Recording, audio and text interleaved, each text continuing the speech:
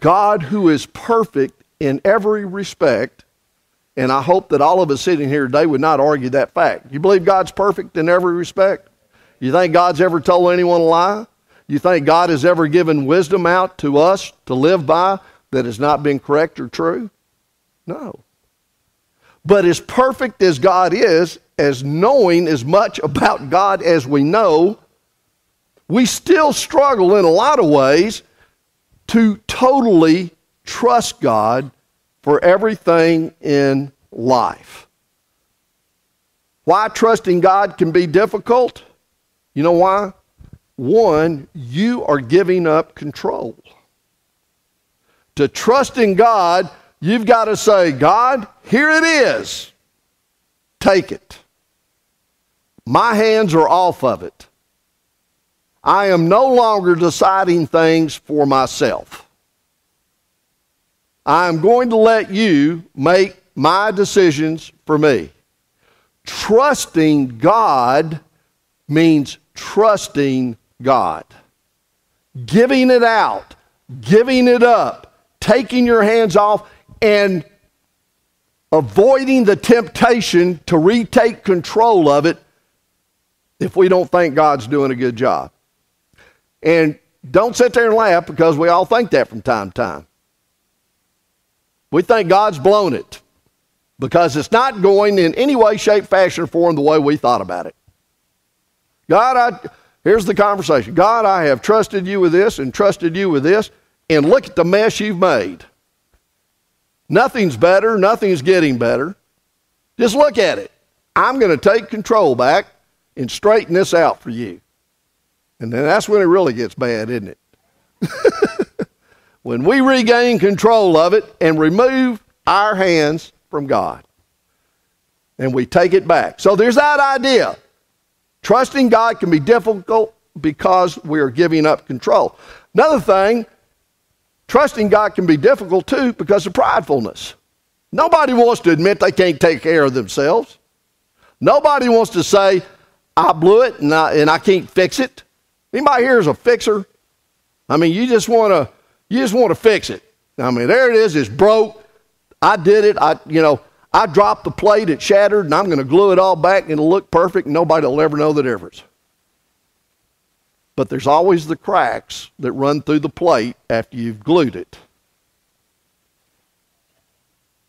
You see what I'm saying? The pridefulness of the human heart is reluctant to trust 100% in God. Because in our own limited way of thinking, we think that when we do that, when we trust completely in God, we are selling ourselves short. And that we ought to be smart enough to be able to take care of things ourselves. Anybody ever prayed a prayer and thought, well, I don't know whether to bother God with this or not. It's a little I ought to be able to do. You know what I'm saying? That's the mentality we use a lot of times. Why bother God with this? I mean, it's just this, but God's never bothered by your prayers, folks. He's never bothered by what you ask him to do. He never is. But that's a problem. Sometimes we have difficulties because of pridefulness. And here's my favorite. Sometimes we have difficulty trusting God because we just don't like what he says. He gives you a solution, you read it, or it comes to you in the middle of the night and you sit up in bed and say, oh, that's not happening. I don't even like the way that's going. Obviously, God, you don't understand how that's going to affect my life. So we reject it. And that we put aside the trust level of God. We don't trust God because we don't like the answer that God is giving to us. So there's all those things that work together, even when we know God has got it all together and has never made a mistake, has never told a lie or any of that other stuff. Why should we trust God? Because in verse 6, in all your ways acknowledge him, and he will what? Make your paths straight. In all your ways acknowledge him. Trust God in every way. And the path you walk will be a straight path. Acknowledge Him. Recognize Him. Put your trust in Him. And He says, I will plow a road ahead of you that will be straight as an arrow.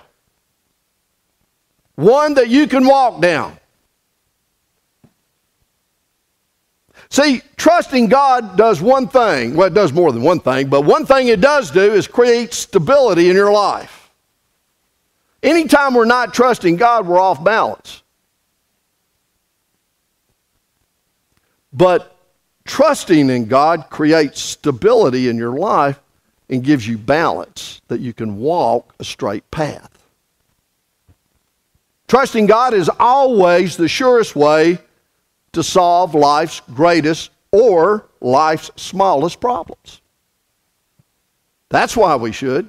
You got a problem? Let God solve it. He's got the answer, doesn't He? And it's usually a better answer than you have, or me. And God will solve it. But you got to trust God to do that. Trusting God is always the surest way to solve life's greatest problems. And trusting God grows your faith and brings you closer to Him. You want to know God? Trust Him. Experiment with God. Believe what He says. God, I'm trusting You for this, no matter what it is. And I'm telling you, you will grow closer to God and you will know God in a deeper, richer way. It grows your faith. And folks, it leads to salvation.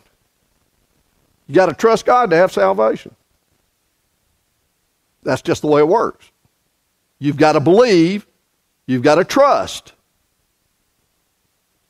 I hope we all trust God that when He says we can go to heaven, we can go there.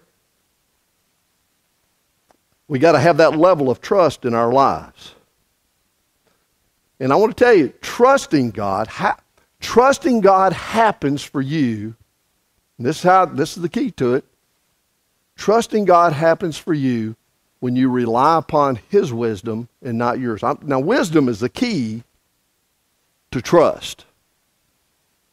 I wouldn't trust a God that I didn't think knew it all. If I thought God made mistakes, gave bad advice, or shorted me in any way, I would never trust Him. Would you? So we gain the wisdom. We have to see God's wisdom for the purity that it is and the quality that it is. When we see that level of wisdom that God has and how He handles that and how He directs it towards us, then you can trust. We have to know God's wisdom. We have to see God's wisdom in order to trust God with anything. James 1:5, and I forgot to tell you this one, Becky, sorry. If you want to pop it up there. I skipped this one. Anyway, I'll read it. James 1:5, but if anyone lacks wisdom, let him ask of God, who gives to all men generously and without reproach, and it will be given to him. You see, we need to desire God's wisdom in our life. The more wisdom of God we absorb, the greater our trust level in God, right? Because the more wisdom we get from God, the more we understand how much God knows. And it's easier to trust when you begin to absorb that wisdom into your life. You know, 2015, we need to trust in God in this church for the direction that we're going and for the things that we're doing. And if we are lacking in understanding, and I'm talking to all of us, but especially the leadership of the church, if we're lacking in understanding how to direct our energies, we need to seek wisdom from God and ask for that wisdom. I believe that's wasn't it Solomon that did that? Lord, I don't know how to rule these people.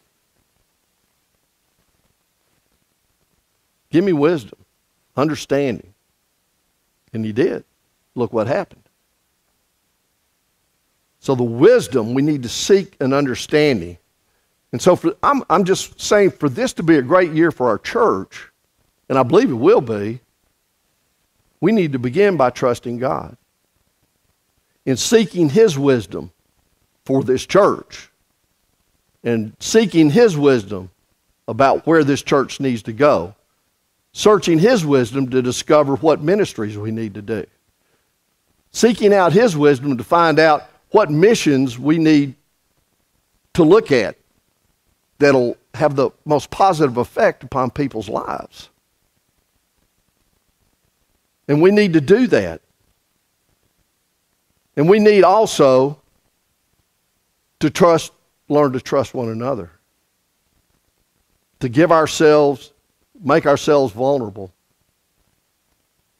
And trust people. And love people. And God can do great things when we love and trust. When we love and trust. I think our prayer for the new year should be Psalm 24, verses 4 through 5. It says, "Make me know thy ways, O Lord, teach me thy paths. Lead me in thy truth and teach me, for thou art the God of my salvation.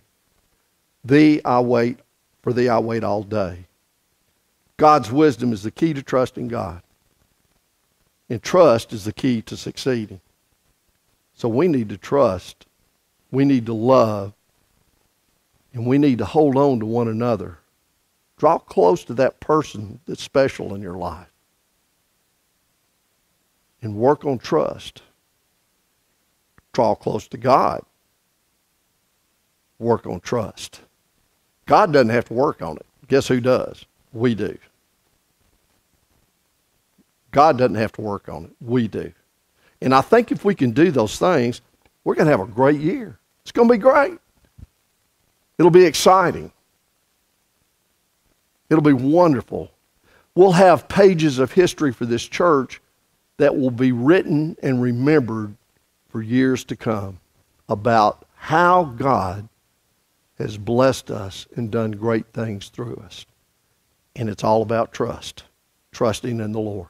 Heavenly Father, I thank you today for this time you've given us, and I praise you for this opportunity we've had today to talk about trust. And so, Lord, I pray today that you would bless us and minister to us and help us, God, to learn and to give energy to this and to give our thoughts to this. And, Lord, help us to set aside the things that may take us away and let us be drawn to the things that will make us closer to you. I thank you for this church. I thank you for every person that is here today, Lord. And I pray blessing be upon them. Be with those that are absent today, that they may hear and understand, too, the need of trusting you in this new year. And God will give you the praise and the glory and the honor. Again, for all these things we ask in Jesus' precious name. Amen and amen.